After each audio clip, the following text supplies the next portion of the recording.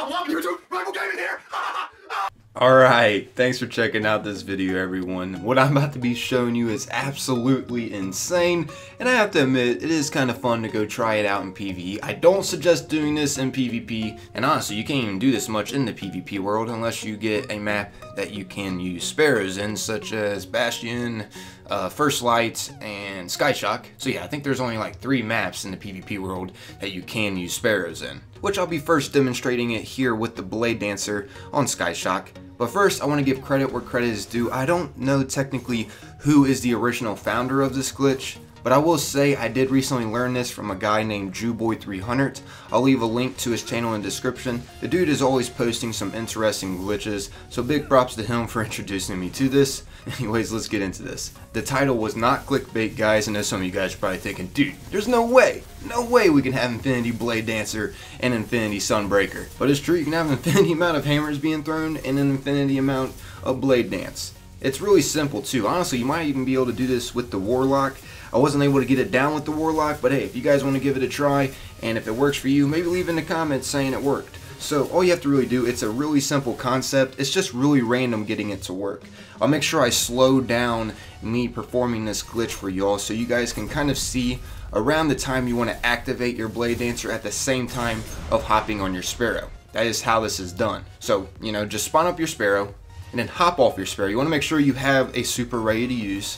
And then what you want to do is activate your super at the same time you are hopping on your Sparrow. I messed up on my first go here. Actually, to be completely honest with you, this took me quite a few tries to be able to get this to work. It's pretty random because you have to get this right on the spot to get this to activate. Now how you can tell if this is working is down below at the bottom left. As you can see, it says my Bladedance is active with the infinity sign next to it. And what you want to do at this part, this is a very important part, make sure not to hop off your Sparrow thinking it works, like, all right, I'm gonna go have some fun now.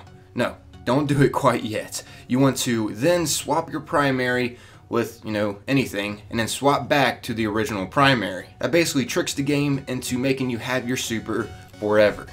As you can see here, I'm just having a bit of fun with the Bladedance.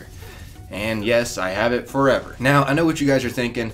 I hope I do not see someone using this in the PvP world. It's going to be very rare if you do. Once again, there isn't that many maps with a Sparrow. I think Bastion, Skyshock, and First Light. So I think there's only really 3 maps that this could actually be done in the PvP world. But the interesting thing about this, and I highly suggest glitchers to go try this out, maybe you can find certain exploits while using this glitch. If you think about it, you now have an infinity amount of super to use, so maybe you could find some secret glitches in the game. I'm just throwing that out there for all you guys that are interested in finding glitches. I do not suggest you guys using this in the Crucible because this is a game-breaking glitch, and there is a big chance that you will end up getting reported and possibly banned over this. I don't know. I do recommend though, if you want to go try this out, try it in a custom game with some friends. As you can see, that's what I'm doing currently in this gameplay footage. I'm just playing around with a friend of mine, showing it off to him. Let me just say his mind was blown that this was able to be done. Alright, now let me go ahead and demonstrate it with the Titan using the Sunbreaker. I do it this time in the PvE world. It's basically the same concept. All you gotta do is wait for your super to come up, and then when your super's up, just hop off your Sparrow. Well, you don't have to necessarily be on your Sparrow. Just spawn a Sparrow, then hop off it. And then what you want to do is start getting on your Sparrow and activate your super at the same time. I'll go ahead and try to slow it down here. Try to get the point on where exactly you want to get the super to activate. Because let me just say, this took me quite a bit of times to get this to work in the PvE world. Because if I failed it, it wasn't like Mayhem Clash or Mayhem Rumble. I was able to get back my super extremely fast. No, I had to actually kill enemies and get my super back. So it's definitely more of a process to try to do this in the PvE world. But once you get it to work, it is extremely useful. And I don't really see why Bungie would ban someone over using this in the PvE world, because it's not affecting other people's gameplay, if you get what I'm saying. All it is really helping you and the other players that you're playing with. So it's like a win-win in a way. But in the PvP world, that's a whole different story. Anyways, yeah, as you guys saw, you just want to switch your primary to something and then switch it back to that same primary, and then just hop off your Sparrow. And how you know if it's working is, once again, the infinity sign of your Sunbreaker will be in the bottom left while you are on your Sparrow. You will have some times when you get on your Sparrow while you pop your Sunbreaker, and nothing will happen, and then once you hop off your Sparrow, you'll still have your Sunbreaker to activate. That's nice because you still have a chance to get this to work, but then there will be a lot of times where you get on your Sparrow trying to get this to work, and then when you get off it, you don't have your super, and you have to go try to get it again and find an area where you can spawn your Sparrow at before going into the mission. So yeah, pretty much what I'm trying to say, it's definitely a process, but it's definitely useful. Right now, I don't think doing this in the Nightfall is going to be useful because I don't think you can spawn your Sparrow in the specific one that we got right now. Who knows though in the future for the next Nightfall. But what I do know is Bungie is going to patch this extremely fast, and I also know you're going to see a lot of other YouTubers upload this same glitch that I'm showing you guys, so be prepared to be seeing this pop up from a lot of other YouTubers. I just wanted to let you guys know real quick before I completely wrap this video up though, I have started my second giveaway, which this giveaway is going to be a longer of a process until I finalize it, because I'm giving out 1,000 silver codes. How I'm going to do this is I'm going to give you a code from a card so you guys can get the points to purchase 1,000 silver. So yeah, once again, there will be 5 winners, and how you enter this giveaway, and I'm going to be checking who liked my videos and commented on my videos, but you want to start back to a mind-blowing glitch in the Dreadnought. I'll leave where I started this whole giveaway at in the description. So yeah, just go to that video, and then what you want to do is just show some love by commenting, and also leave a like, and also you want to follow my Twitch, which will be in the description of this video, and all my other future videos as well.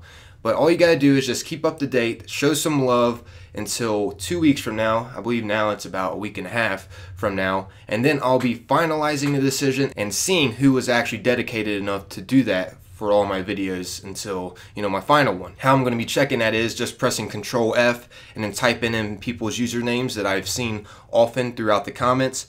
And also I'm gonna be checking your guys' liked playlist, or you could just easily send me all the videos that you have liked for 2 weeks straight to my Twitter, which my Twitter will be in the description. Remember, you have to like every video from A Glitch to Blow Your Mind in the Dreadnought and whatever I have uploaded after that video. So hopefully that makes sense. Just show proof that you liked each video and send it to me. I feel like that's a proper giveaway. I'll be giving this to the people that are dedicated enough to do that and that actually want the silver. You know, some people might participate in a few videos saying, yeah, I want the silver. All right, Rifle, you rock. Woohoo, yay. And then, you know, they don't show up in any other of my future videos and they think I'll just select them. I won't. Trust me, I'm going to be seeing people that are actually dedicated in this giveaway. And I'm going to be making a video showing proof of the winners that I felt were dedicated enough to win this 1,000 silver. Once again, there will be 5 winners. I feel like since there's 5 winners, more people will participate because there will be more winners. I feel like that's fair. There's not just going to be 1 winner. There will be 5 winners.